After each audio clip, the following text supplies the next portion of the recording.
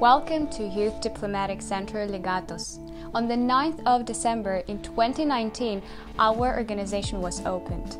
The center closely cooperates with the Ministry of Foreign Affairs of the Donetsk People's Republic and performs the youth diplomacy in the DPR.